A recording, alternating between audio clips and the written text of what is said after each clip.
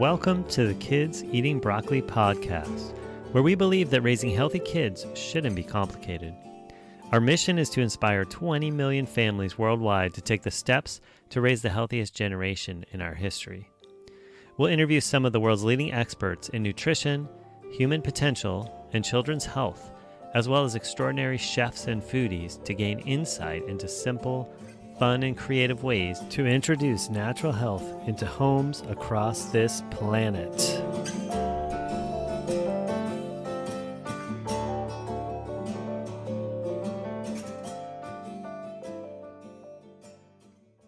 All right. Well, welcome to this very special episode of the Kids Eating Broccoli podcast. Today we have Sabrina Zielinski, also known as Mama Z, with us. And we just had a few minutes of pre-chat, and I can't wait to share her with you guys. So without further ado, welcome to the podcast, Mama Z.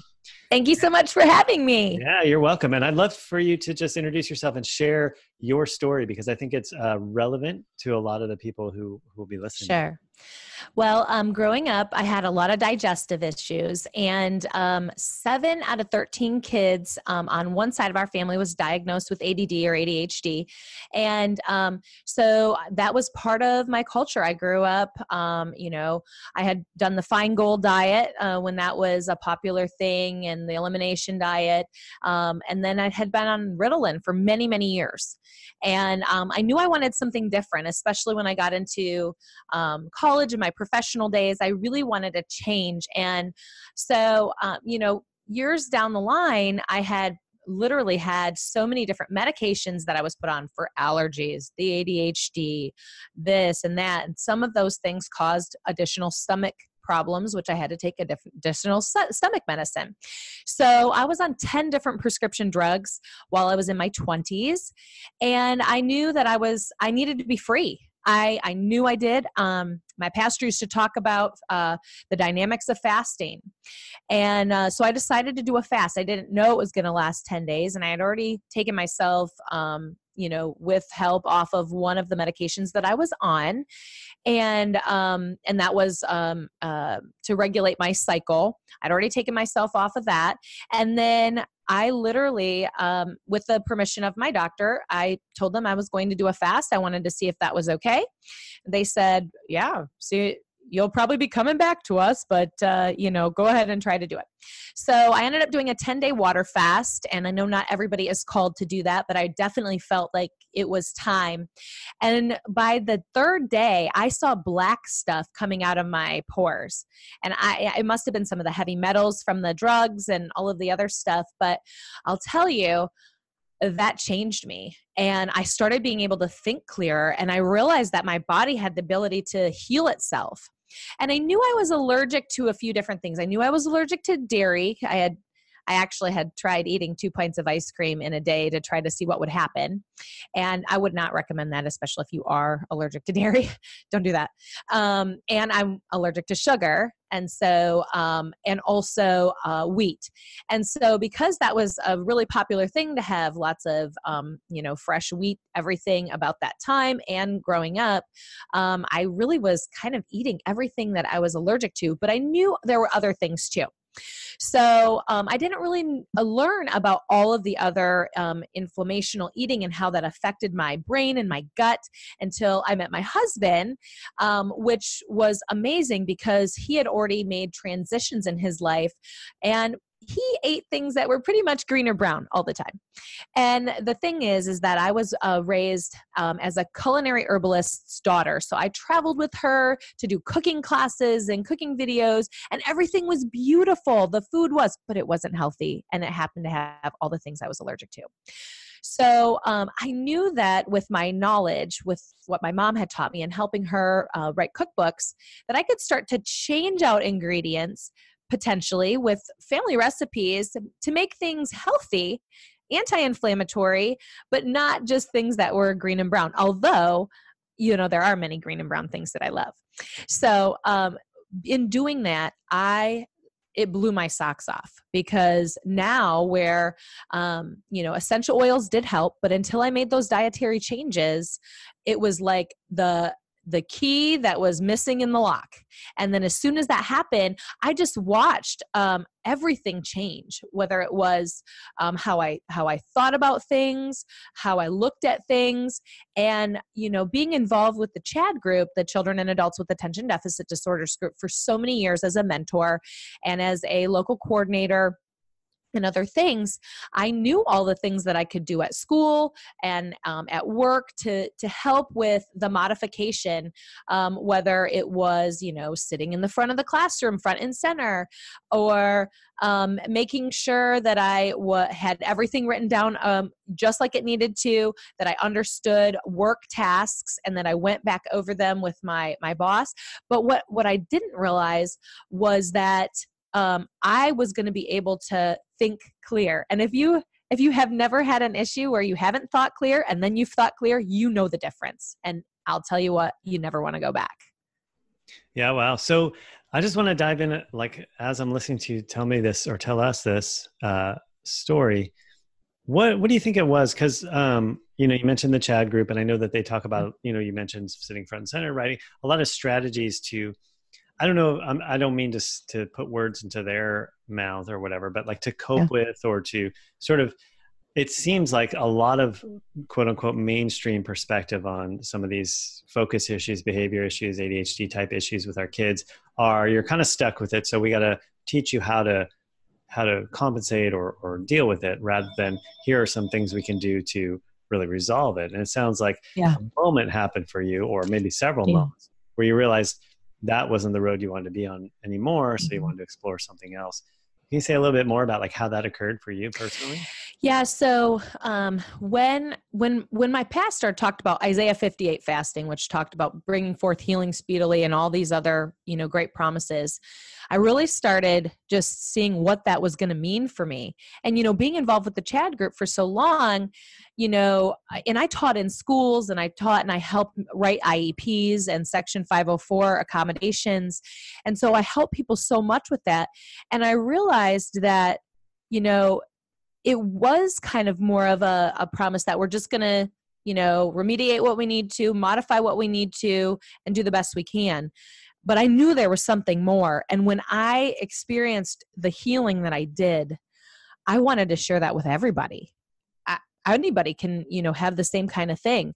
And for everybody, because we have bio-individuality, we're all different, and different triggers are different things for us. But there are so many commonalities with a lot of the ingredients that I had an allergy towards, and what it did to my body. And talking to a lot of people, in this world, there's so many things that we're dealing with, toxically, with all the Wi-Fi embedded around us, and the air, the water, you start actually thinking about it, and you're like, man, I'm surprised we're all alive, really. And, not to be negative, but it's interesting, because with all of that, we need to do our best part to stay as toxic free as we possibly can, because there are so many things around us. And, you look at some of the food, like I pulled these Uncrustables, we were on a field trip, and I watched the change that happened when this child he was doing really good, and he was focused, and he was, I was one of the mama ducks over him, because he was one of my kids for that day.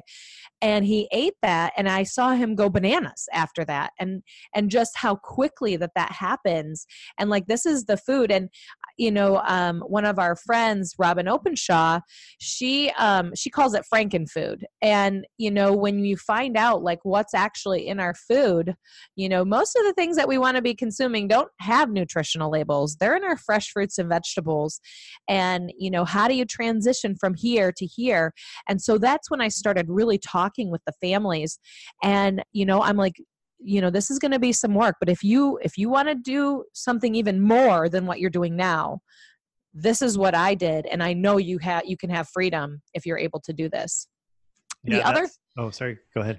The other thing is that I find with some families that mothers and fathers don't always agree on nutrition, on ways of handling their children, especially an ADHD child, because especially if they have other comorbidities like oppositional defiant disorder or other things like that, there are some other dynamics that do happen there in the family that cause a lot of stress. And so because of that, you really do have to either lead by example and win that other parent over, or they have to see the change. And so you have to definitely pray about the direction that you're going to go and make sure that it's going to be something positive for the whole family. And believe me, if you make a lot of these changes, even small changes can be huge changes to, win that other spouse over per se.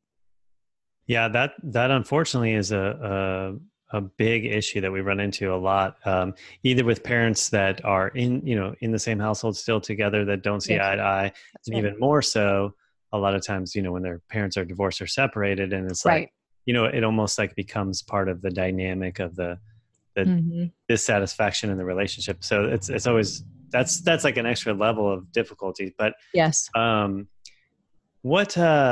so I mean, gosh, I have like two thoughts going at once, but tell us, like, where's a good place to start? So you're a family, you've been kind of leaning in this direction or thinking that, going the more natural route or that type of thing there might be an option rather than just, compensating and actually helping, like what you experienced in your story, with kids. I mean, in particular, would you recommend that they start with a fast? Or where do you go when you talk with families about how to get the ball rolling, how to get those first steps?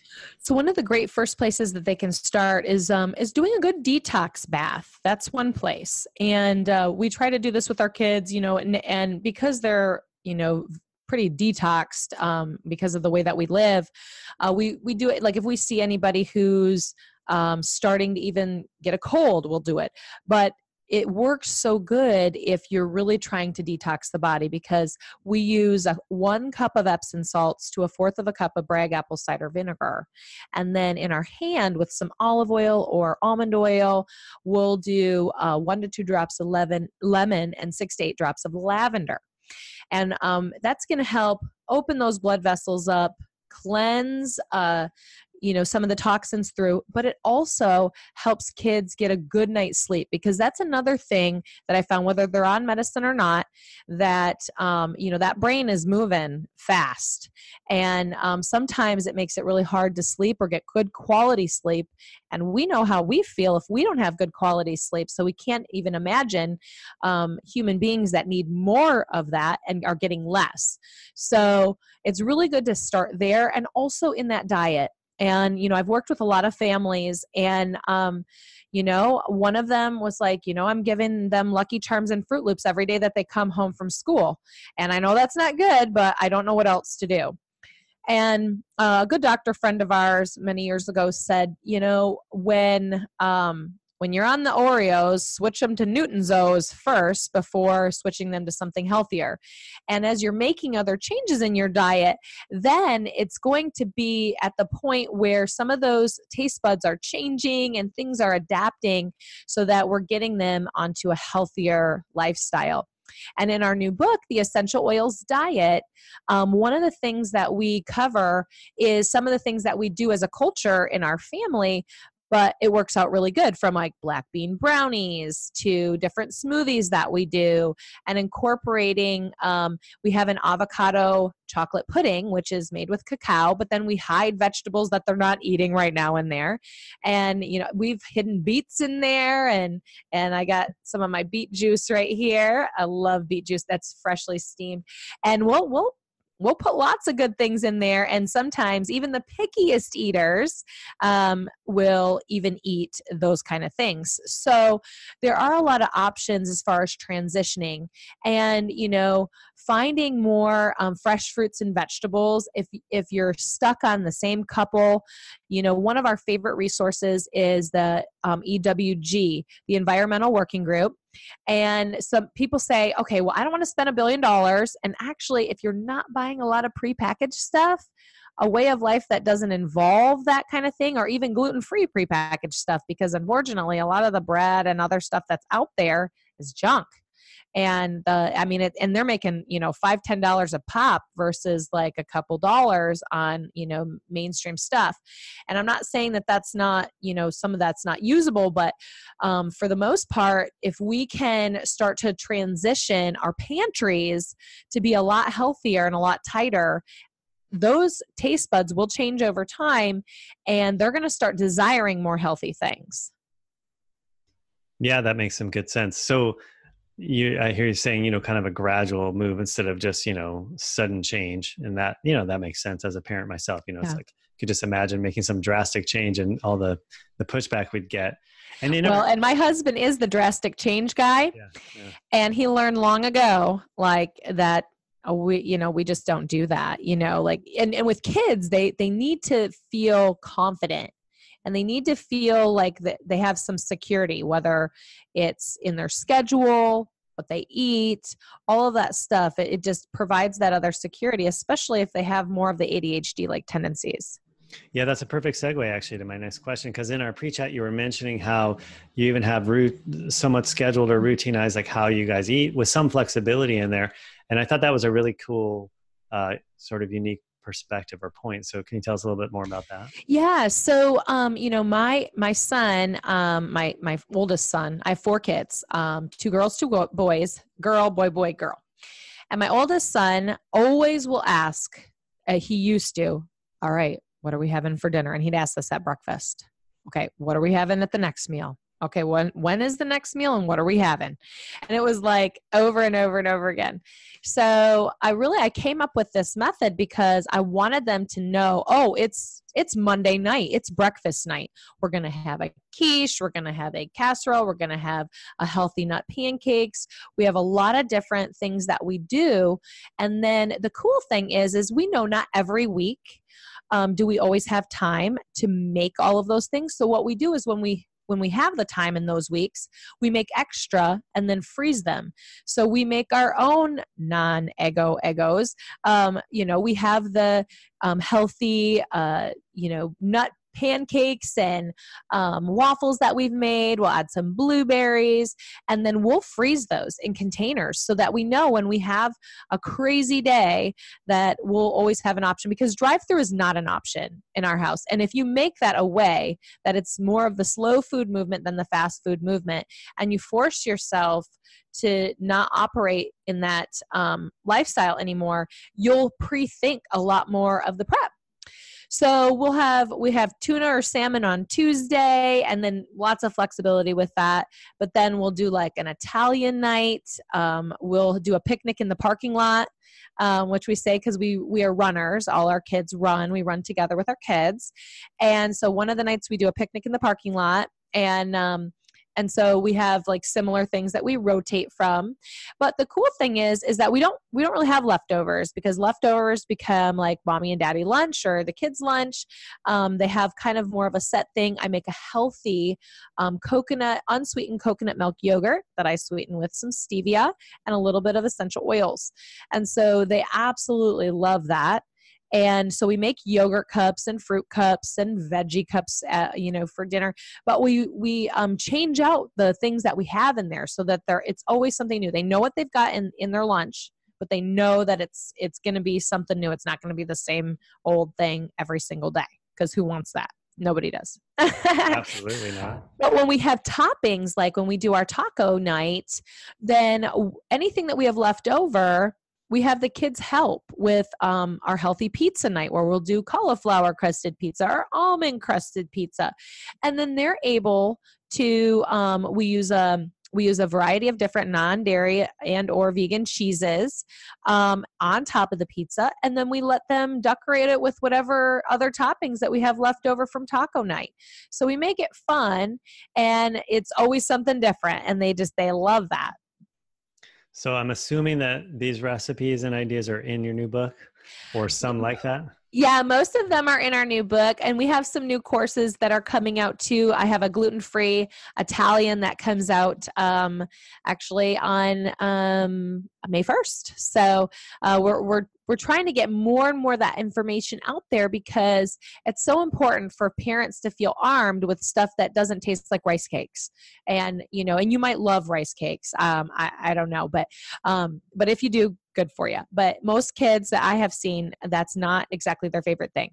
So we try to make it fun and exciting and that they get to be a part of it. We always do a cooking project during the week or weekend if we didn't have time during the week.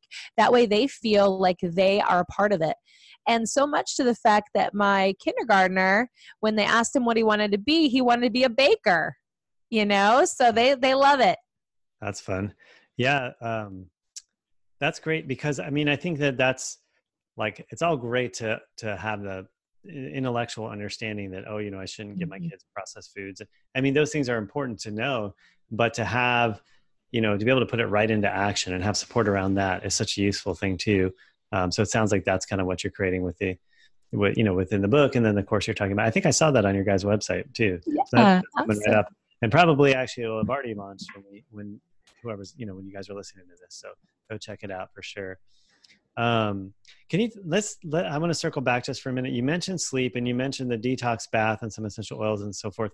Can you give us some more of your best tips about helping? Because for personally, I have 3 daughters, and my middle daughter, who's 8, almost 9, has trouble sleeping, and we do different things, but I'd love to hear some of your best tips and strategies for that. Absolutely. So we do a variety of different things, but every night, and my oldest daughter, she called it the royal touch. Like I give them a little massage before they go to bed. And so it's kind of just part of the culture that we have, but we fill the diffusers. And one of the things that people ask, because, one of the good low-hanging fruit is if you have any plugins or any artificial air fresheners or perfumes, they need to get tossed. It causes neurotoxicity as well as all kinds of other things that are linked to autoimmune issues as well as cancer and other things like that. But what you'll find is when you detox from those things, that your body becomes more receptive to essential oils and other things, and you can't tolerate those non-natural smells and even those non-natural cleaning smells either. And so what we do to try to make it easier, because you want to have good, pleasant smells in the house. And with all the diffusers and things they have these days, boy, I'll tell you, they weren't like that 15 years ago. We had little rings that you could put on top of your light bulbs. And oh my gosh, I could tell you stories. So, one of the things that I recommend is if you're going to do a scent, whether it's upstairs and at night or whatever, have the same scent go throughout the whole level of that house, because you don't want things competing with one another. So I have a variety of different ones for kids and for bedtime.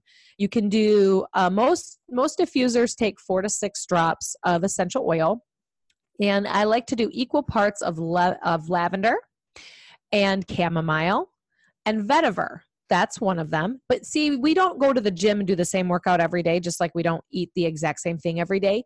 And so because of that, we need to vary it. So trying another one would be, and we like to do something like this where it's half peppermint, half lavender. When we do running and the kids are crazy and it's time to, what we want to do is open those airwaves up and knock them out. So the peppermint helps to really open up those airways. And of course, the lavender will do the knockout part. And it works really fast. So I like to have a variety. And so I'll put other things and I'll change those up too. Sometimes I'll use chamomile and peppermint. Sometimes I'll use other scents together. But the lavender, and you have to monitor too your kids and what their likes and dislikes are. And you'll find that does change, especially if you do have plugins in the wall. Some people, aren't ready for certain scents, but when they detox off of some of those chemically related things, they're able to. Another good one is orange and lavender. And then, of course, you could always substitute lavender for chamomile and whatnot. So, and what I also recommend people doing, and the kids are a part of this, and we have like a pitcher, and they'll fill it up, and then we'll just go and fill all the diffusers as well. So sometimes we preset them for the next day, and for us, downstairs, We don't have any of the kids or us sleeping downstairs. So we'll actually, if knowing what we're doing the next day, we'll set up diffusers so that they're all set. So all we have to do is push the button because it's that easy. But the cool thing is that scent can change every day, and that really helps to calm people down. So that same combination that I mentioned before, the lavender, the chamomile, and the vetiver, those are fabulous together, and I call that blend Sweet Sleep. And I put that into a carrier oil. So it's basically, I like to use equal parts. So I'll take all three of those and put it into a little bottle that was empty, and then I'll add those oils so that they're all together in there, because kids need a higher dilution than adults. So they're not going to need as many drops per ounce. So for adults, it's 6 to 8 drops for every 1 ounce. For kids, you want to do about 4 to 6 drops for every 1 ounce. And then I pre-make up the oil that I use at night before bed. I give them a little foot massage. I give them a back massage. One of them likes their shoulders done. One of them likes their tummy done. You know, each one has their own thing. And I make that part of the bedtime process because it gives them a few more minutes to talk to them, and then they calm down, and I like to put them to bed. So one of the things, like as we start training the kids for sleep, and all of my kids have slept through the night very quickly. I've had larger babies and they were all breastfed, but we've always done, we've tried to get them on a really good routine right from the start. And, later on when they're going through teething and other things, we like to use from kids herbs. I think it's called Kids for Herbs or Herbs for Kids. It's called Super Valerian Calm. And that works really, really good, especially if the child is just not calming down, or it's teething related or other things like that. That's a really good one. And they also have one that's called Calm Forte, which is a homeopathic that works for, the child that has a harder time, calming down at night. So you can kind of work the outside with the oils and work the inside with a homeopathic if need be. But I find doing that helps so much. And even your child that has not gotten sleep or a good amount of sleep in a while, you'll find them knocked out. That's really great. I know that's that's kind of become a problem of our modern day. You said earlier on the Wi-Fi signals around. I know that's one of those things that people, when they start turning off their Wi-Fi routers at night, that's one of the biggest changes. Across the board that's reported. Yes. And that's just one of many things. Our kids are sort of in an epidemic level of lack of sleep with electronics and stimulation and blue light and all those things. Right. So, those are some really great strategies to use. It sounds like I think you mentioned the word culture before, like in your family, and that's like a culture. And what I love about it, aside from all of those, effective scents and things like that, is that what you were saying, you get those extra few minutes with each kid, they get that connection time. And that, aside from the impact of the different essential oils and so forth, also, has to have a major relaxing, calming effect on them. Well, and one of the other things I found too is, so nobody gets breakfast unless their bed is made and they have their clothes on. And I have people that will come down still to this day without their clothes on or dribbling of dirty clothes on the ground. And so I always say, have you made your bed? Oh yeah. No. And you're not dressed. Do you want to eat breakfast? Yeah, I do. I really want to eat breakfast. Okay, well, we got to get that done there before we have that. And so I make it so that they have to do some work too. And we have our process in the morning, and they have to get everything done if they are even going to turn on the TV. Like, there's no even turning on anything unless it's all done, and they would be ready prior to getting in the car early. They can't watch an iPad, they can't watch a TV, they can't do any of that stuff. So we have kind of stuff in place. And one of the things that we learned from a good friend who was a child of 8 is they had the COW program, and that's Child of the Week. And so the COW program, in order to be qualified for COW, they have to be able to ride in the front seat of the car and do an adult chore. So we have that for each of the kids that qualifies for cow. And then they're able to sit up in the front seat every day that week for school. And they love that. I did not think that was going to go over as good because I was like, well, that is a great idea. So then anytime they would go to the store or we would take someone to the store, they automatically would get front seat. They love it. They want to be able to do that adult chore in order to qualify for cow, in order to be closer to us in that front seat. So, having that be part of the culture, having them do work in the house, and sure, are they gonna swivel sweep the floor the best? Well, they think they are the awesomest at it, but I'll tell you, there's a few times that once they're gone, I might go over it a couple times. But they think they are, and you know what? When I was growing up, I probably wasn't the best toilet scrubber in the whole world, but I thought I was. And I volunteered for it because I thought that I was the best toilet scrubber. And so having kids a part of your work culture within the house, I think is really important. Even our 2.5-year-old, she knows how to operate that swivel sweeper and help water the plants and all of that stuff. So just keeping them involved with the culture, because it's easier to do it yourself. It really is. But taking that extra time to have them be part of it really kind of gives you more of that, slow life moment versus all the quick stuff, because you can have everything else in a second. Yeah, that's wonderful. That's really great direction. I like that. I'm gonna look at doing that cow program in my house too. See how that goes over. Well, awesome. I appreciate you taking some of your time and sharing your immense wisdom with us. So if somebody wants to find the courses you were talking about, tell us where we find that. Yes, our website is naturallivingfamily.com. And we also have a podcast. It's naturallivingfamilypodcast.com. And our new book is The Essential Oils Diet, and it's essentialoilsdiet.com. So they can reach us as any of those places, but we have so many great DIY things just free right there on our website, naturallivingfamily.com, and lots of different things for kids and roller balls for kids and a lot of different essential oil-based recipes, as well as our courses. We have a course on how to detoxify your home and detoxifying the 5 most toxic areas, as well as some of these other courses that are going to be coming out. We have a gardening course that's out, our gluten-free Italian, and it's all allergy friendly. It gives you different options. And also our salads class is going to be coming out soon, as well as a at-home exercise course too. Awesome. And is that at-home exercise for the whole family? You can do it with the whole family. I know we have. Yeah. And if you ask Dr. Z today, I crushed him this weekend and he is so sore. Yeah. You're saying he would admit that to us? Yes, he would. Oh, okay, good. He loves it. Yeah. All right. Well, awesome. So thank you so much. I know I learned some things that I'm going to institute in my own household. So I appreciate that personally, and, sharing all this great stuff with our audience. It's been wonderful. All right. Thank you so much. Yeah. Hey, thanks for listening to this episode of the Kids Eating Broccoli podcast. Hopefully you got a lot of valuable tips and strategies and learned some new things like I did out of this interview.